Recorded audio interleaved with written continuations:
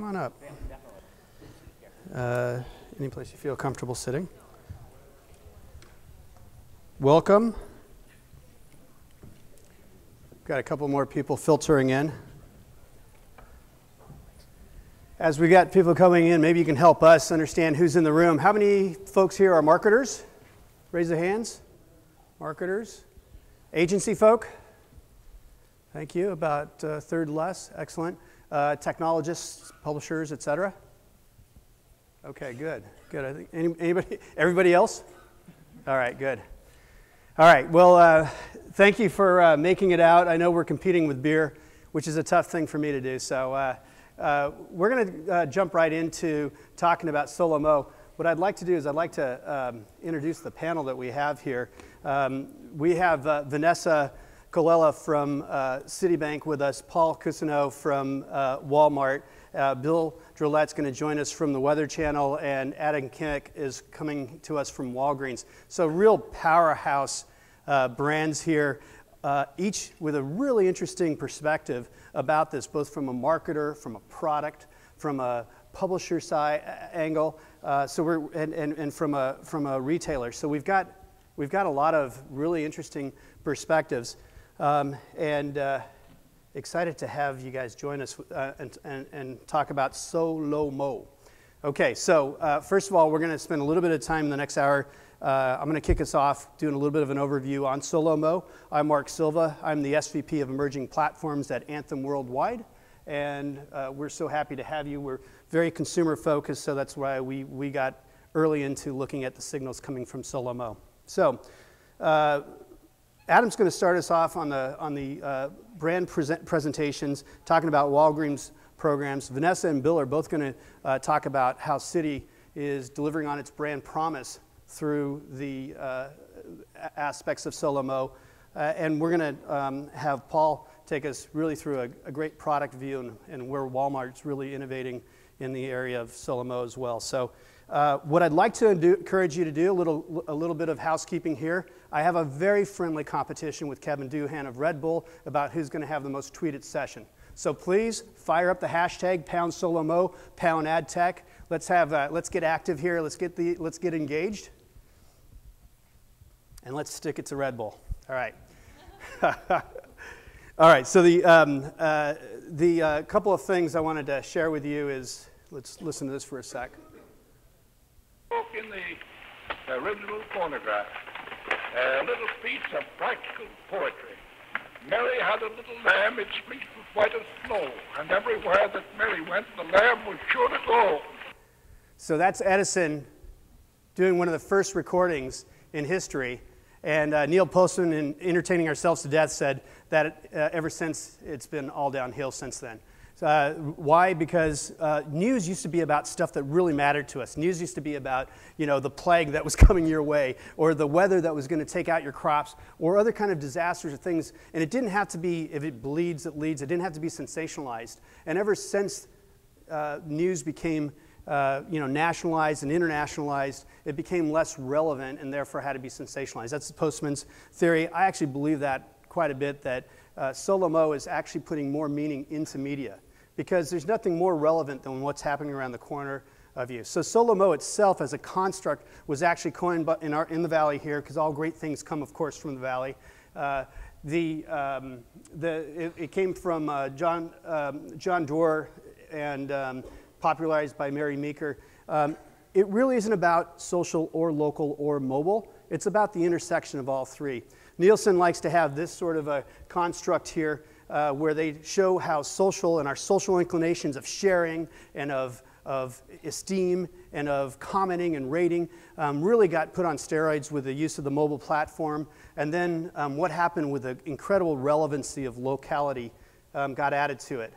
So taking a look at social, we've got Zuck's Law here. And of course, it almost feels like Zuckerberg happening before the real explosion of smartphones was important, because we learned how to share and become the largest photo sharers in the world over that platform. And then when we got 5 and 8 megapixel cameras that could actually make it really cool and do better sharing, we did that as well. We are going to have some information from Nielsen looking at how, because of social and the social relevance, women are actually earlier adopters and more adoptive than males in some of these technologies, where again, traditionally you would think that would be, you know, men doing a lot of the high tech and gearhead stuff. When there's great relevance, the women in a lot of cases for retailer marketers and CPG brands, that means the shopper largely is going to be heavily using these platforms. This data right here is from Nielsen's Q4 Apple iPhone and Android panels. And it's about 5,000 people that they extrapolate out to national trends. 28 of the top 50 apps have a social and local component to it. So not surprising that apps are actually really more interesting when they have that local component to it as well. These slides are all going to be up there on SlideShare, by the way. We'll share that at the end.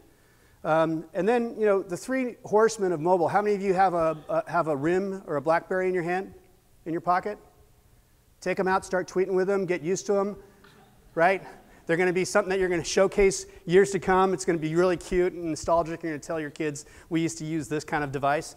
So I don't really have good news for you about RIM. But the three horsemen here, the three horsemen we're talking about is Apple and Android and Windows Phone. If you haven't seen it, Guy Kawasaki and Scoble were joking about the 2% market share. They just got started.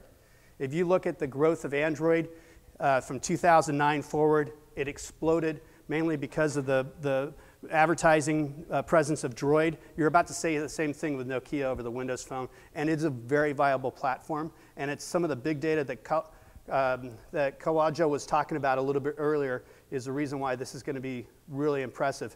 Also, we've just hit over 50% by almost every measure in terms of smartphone penetration. 2/3 of every phone being sold right now is a smartphone. So the tipping points happen. Remember what happened when broadband went to 50%? YouTube. So expect same sort of things start to happen here. The other thing that's happening is the smartphone's actually making us smarter. Okay, that's a pipe dream, but let's pretend it is. But what we're doing is not just doing behavior intention and out there doing shopping behaviors, but while we're doing shopping, we're doing price comparison. Something like anywhere from 70 to 80%, depending on the age group, are doing this discovery. Google estimates that 1/3 of their searches are coming through our local, and really being heavily driven by this platform. We're looking at a moment of like incredible symmetry. And then of course there's a tablet. So what's going on with the tablet? One is, believe it or not, it's a shopping machine. So there's a lot of great information about even the amount of retailers that were getting hit by tablets over the holidays. Something like 7% of all their traffic on Christmas Day and the day after were coming from there. And what people are doing on there is very much shopping behaviors. It's a platform that's growing like crazy, faster than anything else. And then, you know, Jason Calacanis likes to call this the cuddle-up medium. So, you know, if you've got the lean-back TV experience, the lean-forward medium, a lot of this is happening, by the way, simultaneously. But when you see the difference between the phone, you have anywhere from a 300 to 500% difference in terms of what people are enjoying on their iPad versus their iPhones. So really interesting what we're seeing there. And Paul's going to take us through some of the day part and some of the creative differences that they're seeing in terms of usage between iPad and iPhone and web. The other thing I think is really interesting is you look at the simultaneous use. This is a great slide. Again, some good Nielsen information with our connected device report. When you take a look again, the cuddle up medium, interestingly enough, you'll see somewhere down the middle there is bathroom usage. Is almost like it's like 50% of the people use these iPads in the bathroom. And the School of Annenberg actually has done some ethnographical and longitudinal study on this and says that a fair amount of that's happening with toilet seat down. So it's a bit of an escape and entertainment medium, right?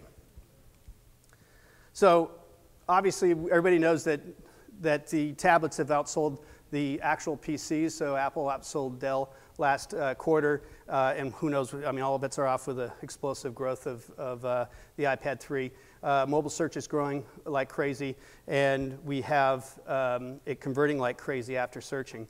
So the one thing we haven't had enough of is this growth of big ideas So for all of you agency people and marketers out there, what we really want to see is more stuff like something that our agency did for Lenovo, which was actually having to filter ideas not just by country and language and region, but does the idea actually fit every single device and locality? So big ideas that sit over this idea of a SoLoMo construct, I think, is something that we're really looking forward to seeing more breakouts on. And then the SoLoMo's biggest threat absolutely has to be privacy.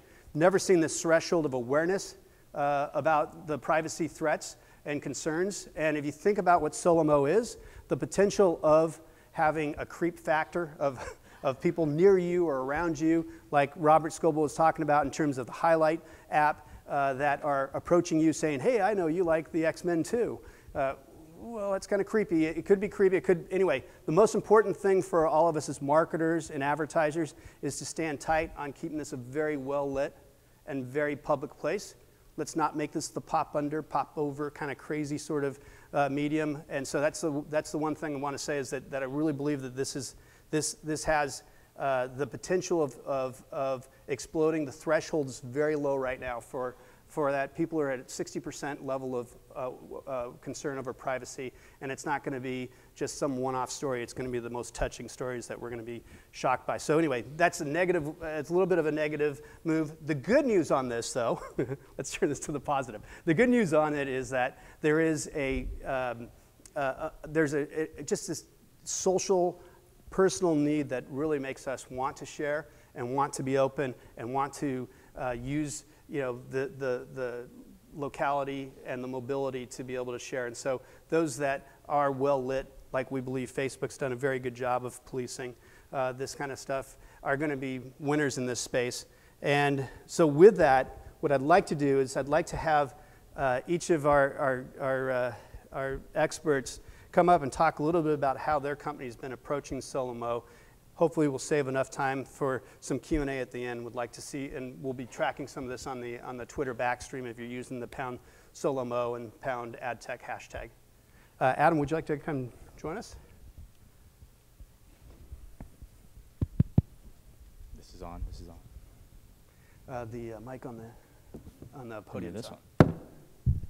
Or I guess this one's on. All right. Mark talked about the shortage of big ideas. So I joined Walgreens about 11 months ago. I think actually coming up right now on a year. And I'm a reformed agency person. Little Burnett, Fallon, Draft, and I've worked a lot in the pharmacy and healthcare space. And I'm sort of like this black sheep at the organization, right? We've got lots of folks who came from McKinsey, Boston Consulting Group, Accenture, big MBAs. Like, there's no real agency people that are there. So as you might imagine, you get into a lot of these, brainstorms for ideas, and we're trying to kick up something that's, audacious, and you get into different charts and filters and bubble charts that show you why this can't work and how this can't scale and this is too hard to do. And our job, our team, really is focused on how do you push through that and actually kind of be the glue between the agency and the organization to bring forward really big ideas. So one of the ideas we're actually going to walk through, I'll kind of show you, is actually how that started with the way everyone starts with an idea in social, which is we want it to go viral, and we want it to be a viral video. And then we say, well, great, what is viral? And they go, well, you tell us what viral is because you're the expert. And we say, no, you want a viral video, what is viral? And that's actually where we started. And where we ended up with is something that truly is transformational in the space. So we think in terms of social signals. Everything that's out there, if you think about, kind of your brand is a signal, right? Someone leaves a comment on a website. Someone leaves you a product review. Someone sends it an email. Someone likes something. These are all different signals. And unfortunately, they're not all weighted equal, or at least they shouldn't be weighted equal. You have to really think about your strategy and your objectives and what you're trying to do with social. And we really prioritize a local signal as being one of the strongest signals that are out there, right? We've got 8,000 community locations.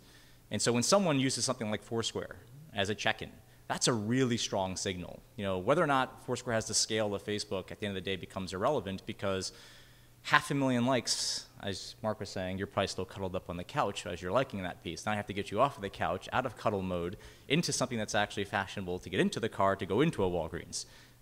That's a lot of extra steps. When you're physically in the store giving us a signal, that's a really, really, really rich data set. So when we think about SoLoMo, there's a couple things here, right? On the location side, it's where I am and it's what I'm doing. That's what we look for. So which Walgreens location are you in? Or are you near something that's near a Walgreens location? And what are you doing? Are you coming in there just because you need to pick up photos? Is it something that, you know what, you just need to come in and you need Pepsi? Or is it a prescription? And all these different things become different, right? As you might imagine, Mark was talking about privacy. How many of you want your prescription information out there, as a social sharing piece? Probably no one, right? Of course not. But when you're coming in for photos, photos is a natural kind of intersection of things like that. And actually, there are ways to make healthcare fashionable, social, exciting, without sharing your prescription information, which we never do. And on the Mo side, right, you got things like apps, right? So there's our Walgreens app. That gives you location information. There's platforms like, on the So side, like Facebook, Foursquare, Path, which we're kind of thinking about right now. There's things like SMS and real-time marketing. So all these different things come together, and you can see that when they actually come together, and I was alluding to Mark earlier today, and I said, unfortunately, a big part of SoLoMo hasn't been realized at the end of the day, right? Think about the last 2 years, 3 years, 4 years. Think about the number of actual, true SoLoMo experiences you've personally had. It's social in nature where you want to share it, you want to tell someone about it, or you're using social data. It's location specific, and that it's mobile. It's few and far between. And we're constantly looking for a way to kind of reach this holy grail of SoLoMo, and a lot of that it really hasn't materialized of yet. But we think these three areas, with these types of signals, provide the right opportunity to provide value back to a customer. So we looked at tapping into natural behaviors, and this is a really big part of the strategy that we have. It's not about a specific network, although there are some networks I prefer more than others. It's about the right behavior, and you have to think about the different persona groups that we have. It's not just even demographics, it's how someone might interact with a Walgreens across the board.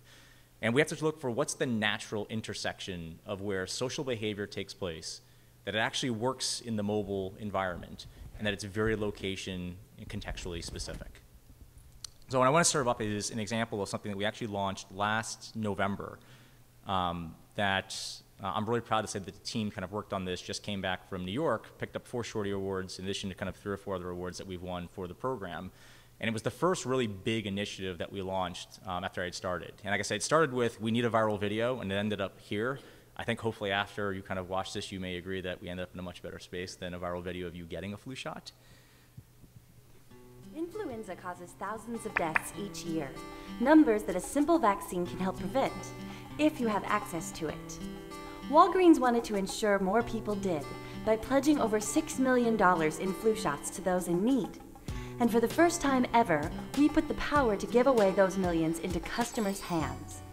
For 1 month, when a customer checked into a Walgreens store via Foursquare and Facebook, we promised to donate a flu shot to someone in need. Within hours, fighting the flu went viral. Social conversations lit up Twitter, the blogosphere, and Facebook news feeds. Nearly half of participants shared their check-ins, encouraging others to get involved. Sharing exposed the campaign to over 12 million people within users' networks alone.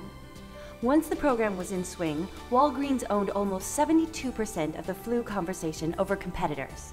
And we didn't stop there. We also gave Facebook users the opportunity to tell us who would receive the most flu shots. A full spectrum of notable causes gave visitors the chance to choose what was important to them, and help others with a click and a quick vote. And vote they did, over and over again. The voting page garnered nearly 200,000 visitors in 1 month's time. Page likes quadrupled. Program engagement climbed and stayed consistent from day 1 until the campaign's close, proving that social was the best fit for activation. And all the emphasis placed on the necessity of flu shots did exactly what Walgreens intended. Position the store as the go-to for preparing and protecting your family this season. Walgreens stayed top of mind as the flu shot headquarters and increased sales during a vital period. It goes to show, people love to give to companies that give back. Ultimately, Walgreens successfully made fighting the flu and fighting for a cause go hand in hand. So I think that's a lot better than a viral video of you taking a video of you getting a flu shot. Which, again, is like where a lot of things start from when you're a new organization. 11 months ago, we didn't have a social team. It wasn't a defined organization. There wasn't a right way to kind of work through things. But, kind of giving you some real data on it. When we talk about the meaningful piece, when you look year over year, you're talking almost a 500% increase year over year. A significant increase. When you look at share of voice, 70%.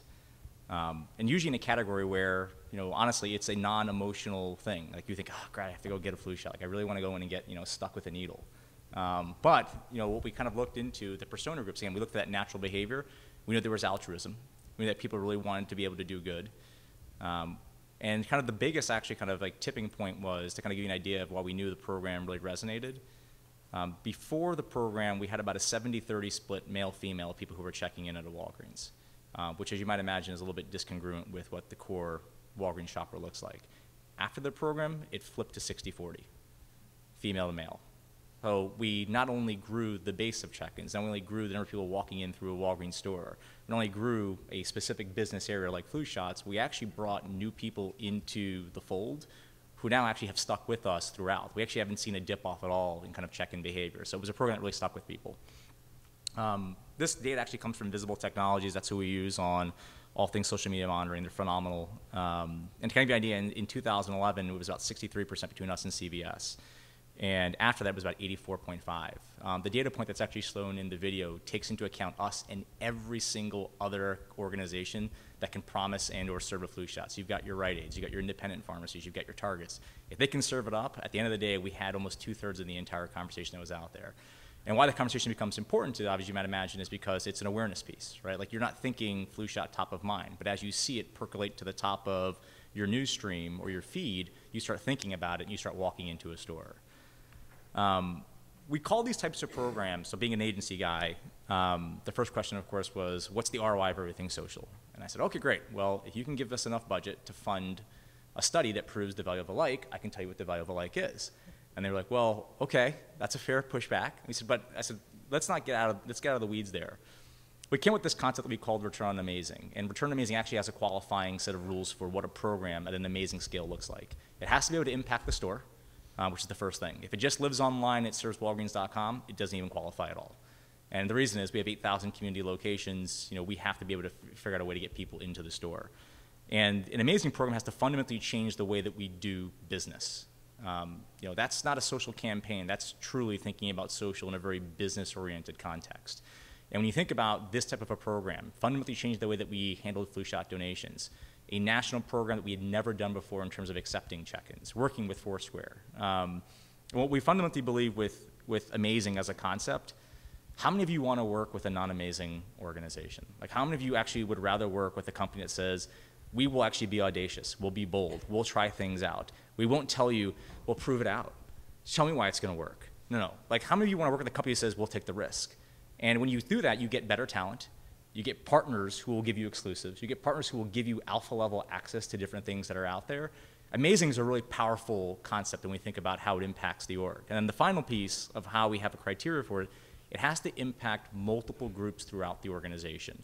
And this is key. If you can get 4, 5, 6, 7 groups focused on a really big idea, it gets tough to kill the idea is the first thing. That's actually one of the things I learned working with Crispin. You keep an idea big enough, it's really tough to kill.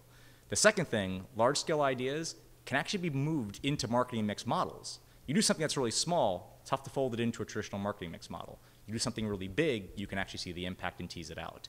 And I can tell you without giving you the actual number, this program delivered a return that was more than 20 times worth what it actually cost to execute. That's an amazing program. And what we've kind of continued to do as part of Amazing, 3 weeks ago, we were the first retailer to ever be able to bring in a scannable barcode into a Foursquare check-in. So that's actually something we've been working with Foursquare for about 6 months. And they said, look, your commitment to innovation, your commitment to doing things different, we want you guys to succeed. And we're happy to basically help you figure out a way to try things out. Now, it's mutual, right? They want to be able to try scannable barcodes at check-in. We want to be able to do it because it provides inherent value to the customer and yet another reason to actually go ahead and check in. So with something like this, we actually have an exclusive for a defined period of time because we were first, because we've continued to invest in Amazing. So there's the social business design of it, there's SoLoMo, but there's also how you bring in great partners to amplify SoLoMo. Great, thanks a lot. Please.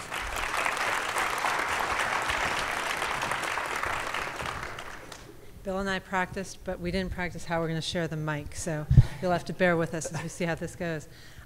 I think Adam said a bunch of really important things. I'm going to try and breeze through the context pretty quickly here, but I came to Citibank about 2 years ago, obviously, really, really tough time for an institution that's been around for 200 years.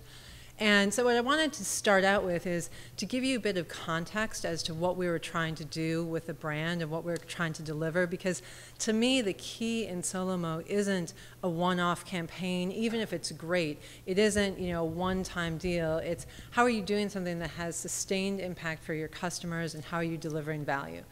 For us, just one of the pillars that we think about when we deliver value is, for us, banking doesn't really start and stop at the branch, and it doesn't really start and stop online anymore, right?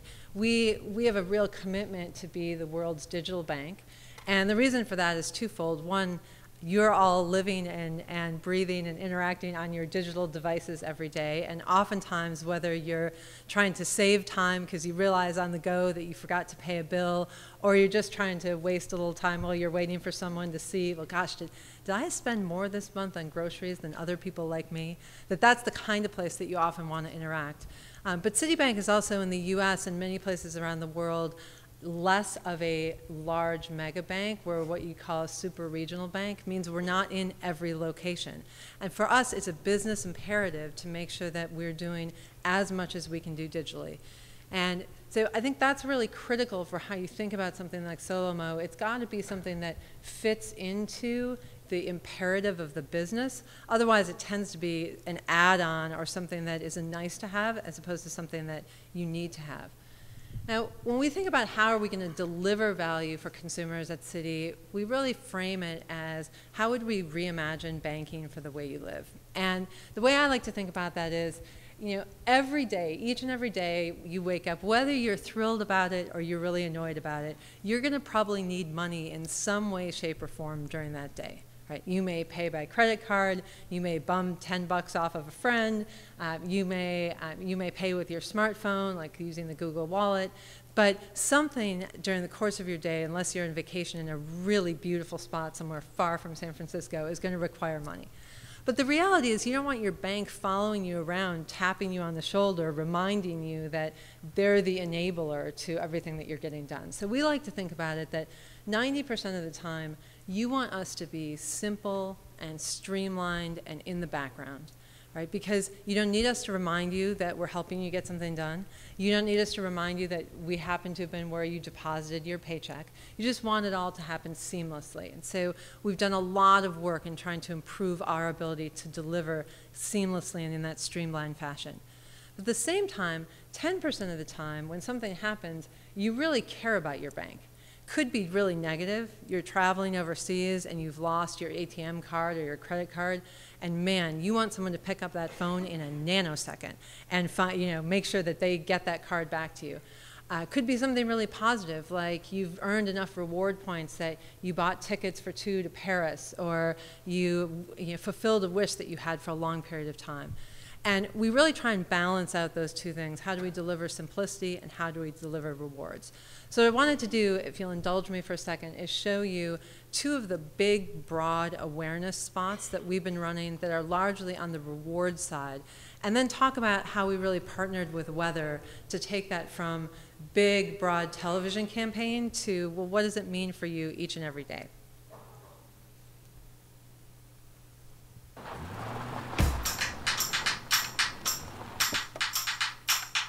Okay, I'm gonna leave that there for now. Flip this on. You can hook that up. I got it.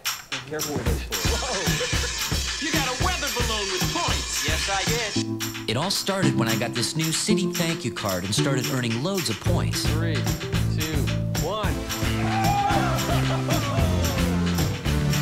Watch it go. Think if you see it in that direction. It turns out you can use your Citi thank you points for just about anything. Side of the mountain range.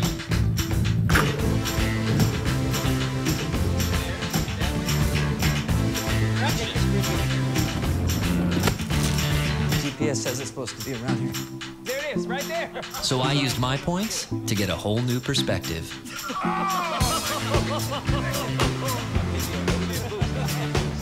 The new Citi Thank You Premier Card gives you more ways to earn points. What's your story? Citi can help you write it.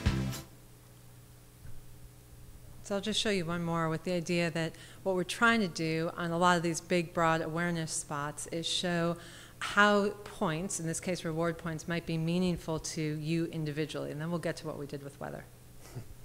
My boyfriend and I were going on vacation, so I used my city thank you card to pick up some accessories. A new belt, some nylons, and what girl wouldn't need new shoes?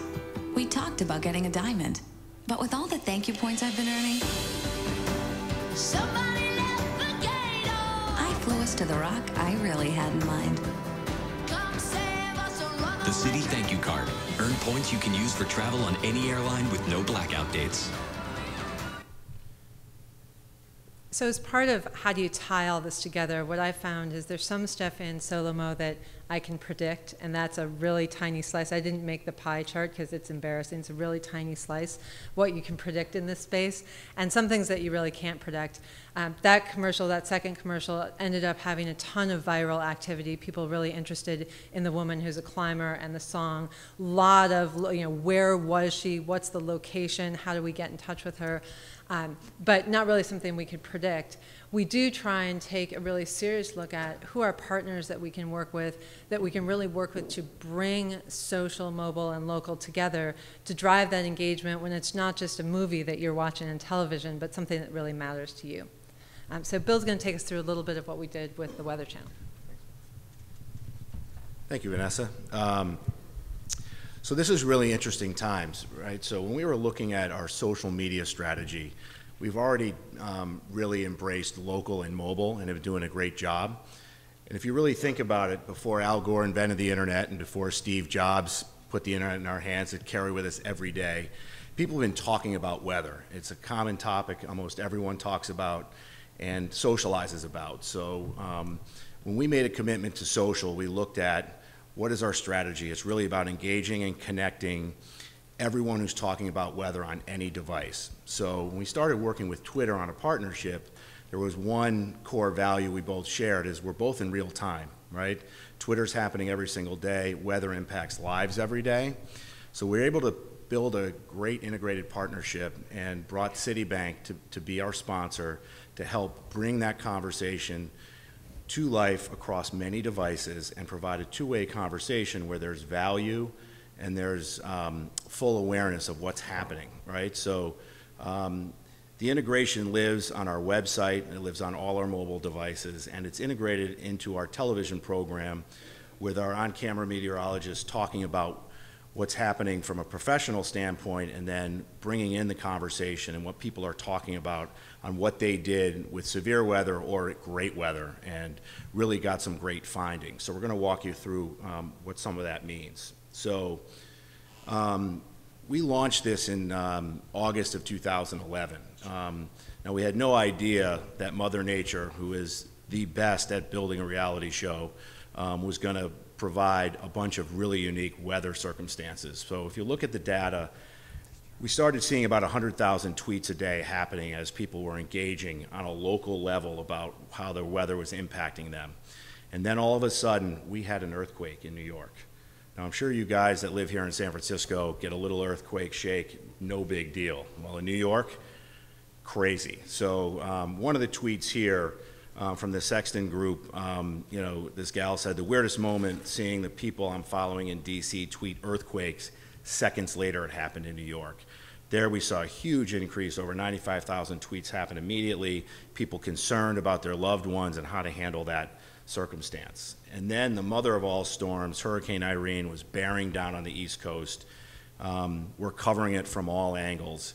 Many people are going to be displaced. They're not going to know where to find shelter, where to get water, where to get cash in need, and we saw an enormous volume of tweets, over 700,000 happened in one day. And what's interesting is a lot of the color in those tweets was helping people find shelter or find resources. And another event that happened, they call it Snowtober now. We had about 2 feet of snow in the Northeast that just pounded us with trees full of foliage.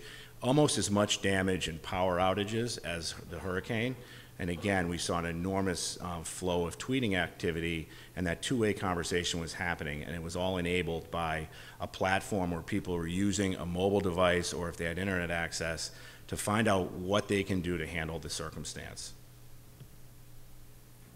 So local relevancy matters when it matters the most, right? So we talked about the impact of a hurricane and how that displaces people, and how can we leverage a two-way conversation. I think City did an amazing job here as people were either losing electricity, displaced from their home. City was actually actively tweeting on a location basis when they were going to shut their branches in preparation for the storm, and then where they had access to their money when they needed that money to get water, shelter, etc. And we saw an enormous commitment from City to get that information out on a social platform where people on a location basis could actually take advantage of it and actually enrich their lives. So I'm going to walk you through a couple of creative examples here of how personally relevant creative actually helps drive some success, which we'll share with you in the end on some of the engagement. So this is an example of the week leading up to Labor Day, right? So it's the last long weekend of the summer. This lives online and on the mobile device, surrounding people on location as they're preparing for their weekend. They're planning, they're looking at information. What's the weather going to be like? City reminds you you can leverage those thank you points to make it the best Labor Day ever, to continue the summer, to invest in your barbecue or a new bathing suit, whatever those needs are. It's giving the context in the ad to that planning mindset at scale, whether they're online or out in the field with their mobile device. And again, when you look at this, I think this is a great example. 3 different cities on the same day, all experiencing different weather conditions. So in Los Angeles, it's going to be beautiful out. We dynamically brought in the weather into the ad unit and then dynamically served City's messaging that goes along with that weather. So in Los Angeles, it's going to be beautiful. Get outside, enjoy a live event. In Chicago, it's winter's starting already. Why don't you plan that warm vacation, use those thank you points. And then in Philadelphia, it's raining. It's going to be a crappy weekend. Why don't you stay inside and get that holiday shopping taken care of? So relevancy helps drive results, and we'll share that with you shortly. So what did we learn? So from a social standpoint, we saw on weather.com and on our mobile devices that people were spending twice as much time on the site when they were engaging in social weather. When they were actually tweeting, it went up to 3 times. So really big engagement from a social standpoint. And then driving local engagement and simplifying consumers' lives. We just looked at those ad creatives. When you bring a relevant message and provide value, you see a really big increase in the ROI from an advertising perspective. We saw is up to 400% lift in click-through rates, where people are actually clicking through and taking advantage of those points that they've gathered. And also, you know, when you think about weather, very similar to what Vanessa talked about, being there consistently for people. There's that 10% of the time when it's really severe, we get enormous spikes in traffic. And same when people are planning for holidays, those are also great opportunities to take advantage of those engagement metrics and drive home the ROI. And then finally, you know, when you're surrounding consumers, no matter where they are and enriching their lives, we saw incredible lift in brand metrics from a mobile perspective, almost 3 to 4 times impacting brand metrics. And then when it came to purchase intent, a 250% lift, and then 116% lift in message association against all industry norms. So we felt this was a really powerful campaign with a lot of connection and a lot of great learnings, and it helps us work with City as a partner to define the markets that matter to them, where their consumers are, and bring them a relevant message and provide a value exchange. Thank you. Thank you very much. Thanks, guys. You know, it's amazing how often we hear this ongoing story about overperformance, and it's not just because we're focusing on SoLoMo today. It comes back to that sense of meaning that happens when you're hitting things at the right time. Speaking about the right time, okay. Let's talk about Walmart and Place. Hi, everybody. Now I know you guys we've been talking at you for half an hour, and also it's been a long day, so I'm going to try and bang through these relatively quickly. Paul, you go and use the mic over there. This right over here, and here we are. So I come at this from, we talk about this intersection. I come at this intersection really from the mobile product side. That's what I do at Walmart. I'm going to talk a little bit about how we think about mobile products and how they impact our business as a whole. We have people that engage with our products in sort of 3 different spots. They can engage with them directly in our stores. You see somebody here, and we're talking about that, scanning something in the store. People can be engaging with a mobile product at their home or on the go, wherever they might happen to be, or they might be in that lean back mode or the cuddle up mode we were talking about in a tablet. And so that's 3 very different experiences that lead to different problems. But if you think, or different experiences you want to deliver for a customer. Now, if right here we have this thing about mobilizing.com, and this is the 3 things that we think about when we look at what are our goals and what are our priorities. Walmart has a very strong online presence today, and you want some mobile version of that presence, whether that's on a smartphone as a website or as a mobile app or on a tablet. So all these things are very relevant, and that's largely a translation exercise. We have a very concrete target to shoot at. But you also want to think about mobilizing the store experience. And now you think about, forget Walmart.com exists as an online destination, but just think about the fact that when you walk into a Walmart store, and I hope most of you have done so before, it's a daunting task in some ways. It's a large location. There's a lot of products there. And you think about, okay, I got a smartphone in my pocket. How can that make sure that I have a better visit? Whether that's everywhere from getting me to the store, finding my items in the store, helping me decide which product I want to engage with, which product I want to pick, or actually facilitating the transaction.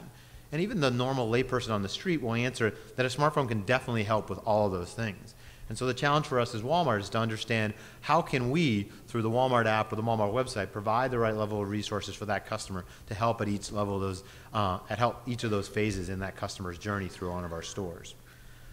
The final thing we think about is really, here it's called accelerating multi-channel. When I talk to customers, I don't talk about channels. Customers don't engage with channels even though we think about them in retail. They engage with the brand and they just say, look, I want to get something from my Walmart. And you think about how can you actually make that as seamless an experience as possible for this customer. So this bill just walks through thinking through a planning experience at home, finding your way to that store, as I talked about earlier, performing the barcode scan indicative of actually what I might perform in the store. And I'll talk a little bit about one of the products that we've launched that really is engaging that customer in store.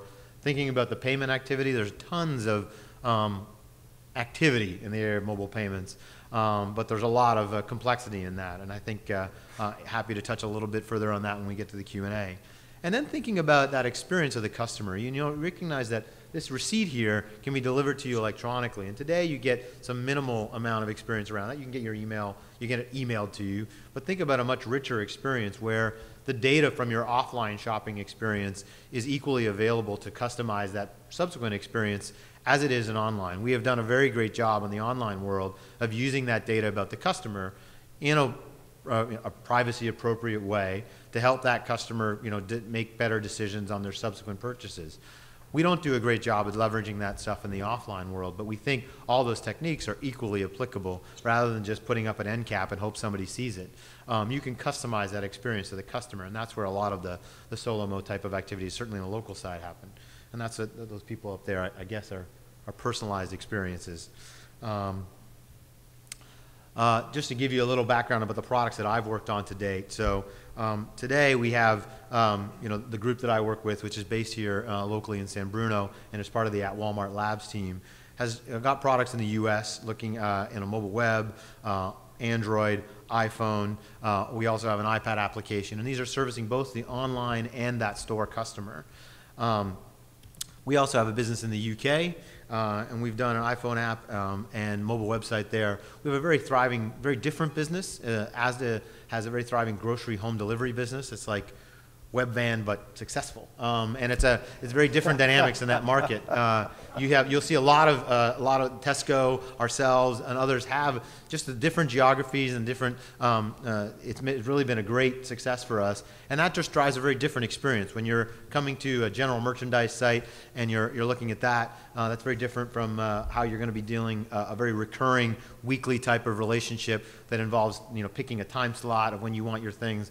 We get a lot of engagement. Customers will create their weekly shop in their trolley, those are the terms they use, at the beginning of the week, or even beginning a 2-week slot, and then they'll go back over the course of those 2 weeks and continually go, oh, I forgot to get this, oh, I forgot to get that, oh, we're out of this. And that just drives a very different experience for that customer.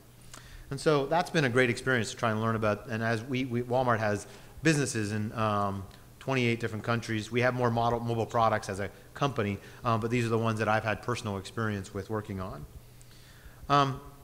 One of the things, this day part comparison was really thinking about how people use products differently over the day. And what I wanted to try and drive towards that, this is industry knowledge, talks about how people use things differently during the day.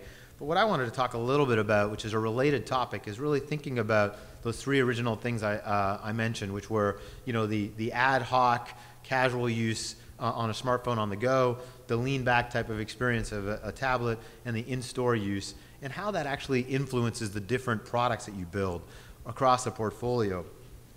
We think about, for example, that our mobile website is much more of a search-driven type of experience and much more of an m-commerce-centric experience. Whereas, you know, I started out at Google searching for a TV, I'm at walmart.com, I'm in, I'm out, I'm a first-time customer. Whereas the app is very much, you know, on the other end of the spectrum, whether it's the iPhone app or the Android application, both of those applications are very much for the loyal Walmart shopper. You first have to convince them to install the application. And when I started searching for a TV on Google and I ended up at Walmart, I don't want you to get in my way and say, well, please go and download the app in order to find out about it. You want to service but if I'm a customer who shops at Walmart every week as a grocery shopper, which is a large portion of our business even in the US, I want a very different experience there. I want a lot more device capabilities, and I want an app that remembers me and is very personalized. When you think about the tablet in the middle, what's really there, a tablet experience, again, very different from the smartphone. You don't want the same experience blown up, and you don't take your tablet with you to the store very often. A few people do, but not very many. You want an experience that's as rich as your desktop experience, but you want it presented to you in a much more touch-friendly, lean-back, casual, browse-centric as opposed to search-centric environment. And so for us, what that's meant is that if you look at our experiences and the feature sets that we focus on in each one of these applications, they become quite different. And that's not always appreciated when people think about mobile as one category. So I wanted to pick one specific example, and one thing thinking about here, how do people engage, brands engage with Walmart customers, and try and bring that into it. What we really focus on is solving customer problems, but that's not necessarily orthogonal to that brand engagement. So we started this shopping list capability, which we launched last fall. And the reason I have this talk now thing up here is when we looked at shopping lists, we knew from data that somewhere between 75 and 95% of our customer base, when they walk into a Walmart, come with some kind of list. It's a big place, you don't want to forget anything. So the question was, how could we get those customers who have that list scribbled on a piece of paper to commit their list to us in the smartphone application? The 2 things we focused on were, we're competing with pen and paper. It's incredibly easy to use. So we wanted to make our application as easy as possible to use and leverage technology there, but then add as much value as possible. So some of the things we did was we did voice dictation in a bit of a unique way. I invite you to try this. We take a whole stream of voice input, and we use our database of groceries to improve or target a little better the voice recognition. So you can say eggs, milk, cheese, orange juice in one stream, or read your whole list out, hit the button, it'll recognize all of those and parse them into the 5 or 10 items that they are. We're smart enough to know that orange juice is one thing and not 2, and to give you that kind of experience. So we really focused on that ease of use. So there's how we'll parse all that out. We'll also add as much value as possible. So we said, we'll tell you, is it in stock in your local Walmart? What aisle is it in? What is the price going to be at that local store? And give you that budgeting tool, which is incredibly important for our customer base, really looking to save money, working on a tight budget. And so those were things we looked at in terms of that add value thing, and were things that would never be provided by a paper list. And then finally, we look at also figuring out more ways to save. Now, Walmart is always focused on everyday low cost. We're not what we call a high-low provider. But we do offer customers as many ways to save as possible, whether it's through our rollback, which are really permanent price increases that are savings that we're passing on to the customer in an everyday low-cost way. or everyday low price way. Or also, we do accept manufacturers' coupons. You go to any Walmart, you'll see coupons. We gladly accept them. So we look for a way to actually showcase coupons inside the application that are targeted to the customer. This person's asked for some eggs. We'll show a group of coupons that are egg-related and or in that general category that the customer can then clip and then add to their shopping list, providing them more ways to save. Now, all of this information you talk about, we were talking about SoLoMo, so where's the intersection? Well, our experience is inherent in retailing, is inherently local. The prices vary by store, as do obviously the stock status, and even the coupons that are available and the offers we're going to share to that customer. So we use the customer's location to try and target that experience and vary it by store. On the social side, most of the social things we've done with our at Walmart Labs team is really, and this is a group of the people that have come together and formed Walmart Labs. So Cosmix is a company that we acquired last spring, and they have one of the examples I wanted to bring forward for them was really something that we launched in the fall called ShoppyCat, which is a very interesting experiment on Facebook to try and look at how can we use social signals and your social network to find better recommendations for what you might want to buy. So it's a gifting application that uses a social graph to drive recommendations for your friends. It's right now as a Facebook application, and we spend a lot of time sort of tweaking the algorithm. If you've used it, or if you try and use it over time, you'll see that the recommendations are getting better and better. And this is an experiment we're making to try and understand what is the right use of social signals in something, recommendations in retail. And as you can see, as that gets more mature, we'll obviously bring that into the mobile commerce experience, being able to surface that inside, and then also add the local element, which is easy to do once you're on a mobile device. We do some level of that targeting on Facebook already, but much more granular to do from a customer standpoint of what are the items in this store that your friends would like. And that's where you can sort of see the trajectory of. The one final thing, I'm a little bit over our time here, but the one final thing I did want to touch on is why are these logos up here is Mark asked me a little bit before the session about, okay, well, Walmart, it's a large-scale organization. This is obviously a very innovative area, an emerging area. How do you try and merge the scale of a large company like that with the experimentation required to be successful in an emerging area? And one of the way we've tried to create a structure and environment for that to be possible is through this Walmart Labs concept, which is based here in the Valley, which is composed of being grown it both organically. I was hired directly into the Walmart Labs team, but we have acquired a number of small companies to help seed the DNA of innovative companies, and we've been given the latitude, which is as demonstrated by ShoppyCat and some of the things we've done in mobile, to experiment and try new things, which we can then take the successful things and scale them up to all our 4,200 stores or over 10,000 places that we have worldwide that customers interact with us. There you go. Thanks. Thanks much. All right, when you get this group of experts in the room and this much IP here, I don't really want them to leave without some questions. I'm going to put it to you guys first. I've got some on my own, but anybody have a question they'd like to ask of this panel, they'll probably forget more about SoLoMo. Come on up here. Here you go. Then most people will learn in a lifetime. Here you go. And introduce yourself. And Andy Myers of AJ Advisors. Just a quick question for Paul. How do you track, first of all, how do you give out the coupons? And then second of all, kind of across the board, is how are you tracking the social interaction at various levels? What tools are you using? Thank you. So, yep. That's right. We have to hand this mic around. There you go. Oh, yeah. There you go. On the first one for the coupons, this is today, you actually have to, and this is one of the coupon industry is one that I've learned a lot about over the last few months. Today, in order to bring you basically email your coupons and you bring a piece of paper with you, and you basically bring them to the register and they scan them just like they would a physical coupon. So digital coupon redemption is something that is actually more complicated from a reconciliation standpoint on the back end than it is in terms of, hey, can you get something, show an image on my phone that I can scan at the cash register, although there's some issues there too. So we're actively moving towards eliminating that physical step and moving towards a digital redemption model. The second thing you asked about was how we're tracking social interactions and what tools we're using there.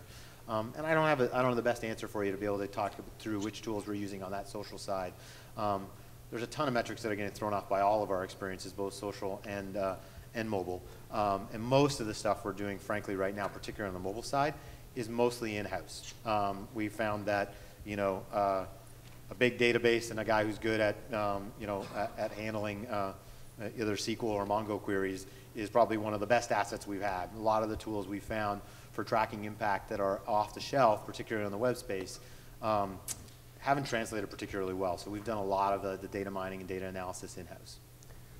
Yeah, put a question to Vanessa about the, when I think about city and I think about those big television spots, I'm thinking about a large scale organization, but then how you had to be able to respond in real time to the events that Bill was talking about. How does an organization as large as city and all of its agencies learn how to act that way? I'm thinking about for all the marketers in the room. Yeah, I think it's probably one of our bigger challenges, which is you've got to fly the plane, right? And that's a huge amount of marketing that has to happen at any given time.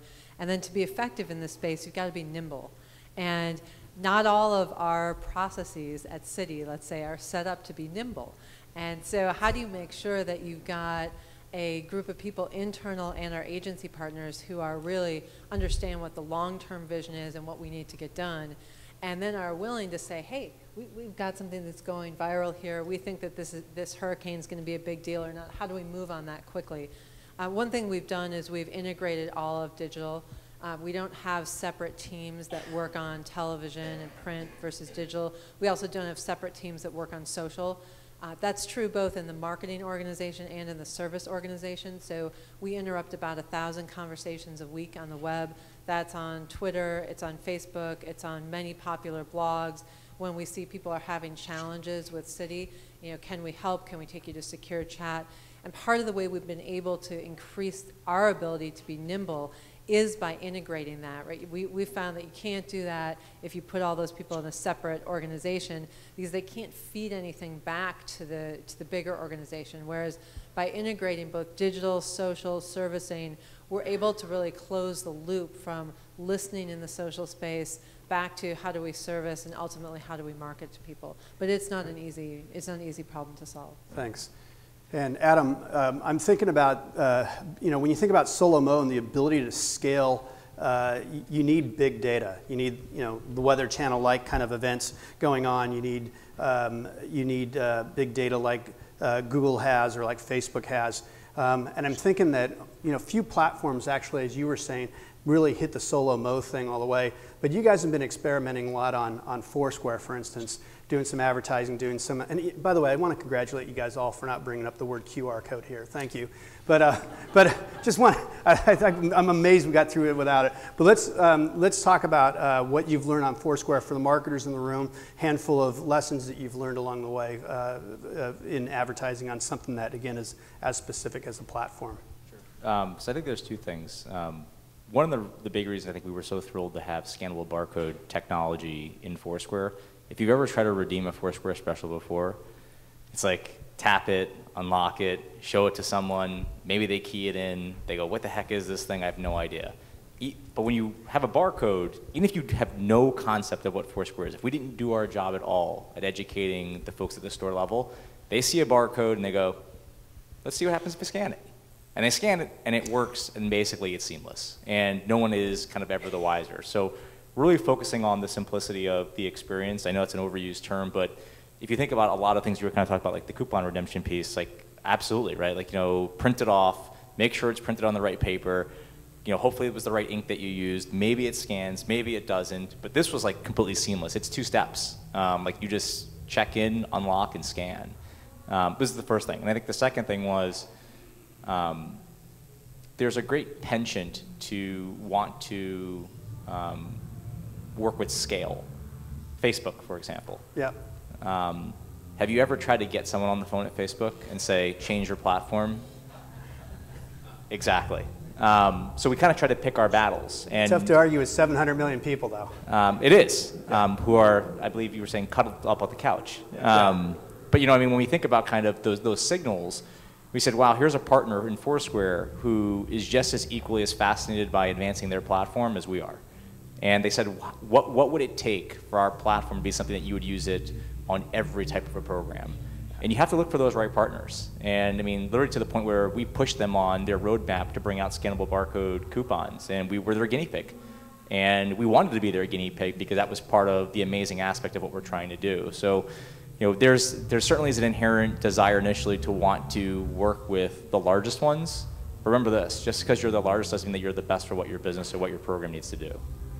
Well, that's great. And speaking of signals, I think we're hearing the signal that the party's starting. And please join me in thanking the panel for doing an excellent job. Probably the best SoLoMo presentation I've seen. Thank you guys very much. A couple of other housekeepings. If you want to get the slides, they're at bit.ly.adtech/SoLoMo. Anybody needs some follow-up from our team, Anthem people, raise your hands. Feel free to talk to the folks from the Anthem team. Thank you very much.